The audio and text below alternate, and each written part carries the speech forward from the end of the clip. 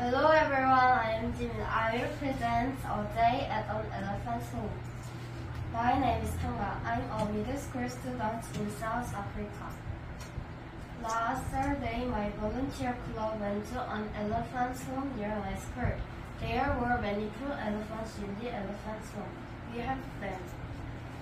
Our day started early. First, we fed the elephants. Elephants in a lot, so we brought a lot of food to them. There was one baby elephant. I fed milk to him. He was so cute. Next, we cleaned up elephant's dog.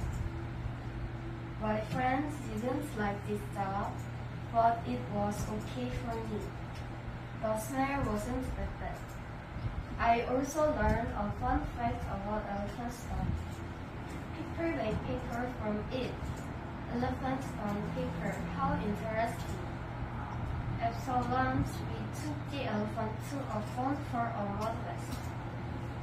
Elephant's skin is very sensitive and mud protects it from the sun.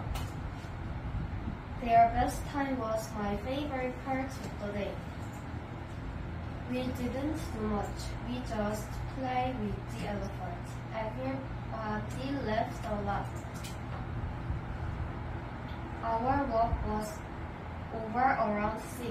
I was tired but very happy. The end. Thank you for listening.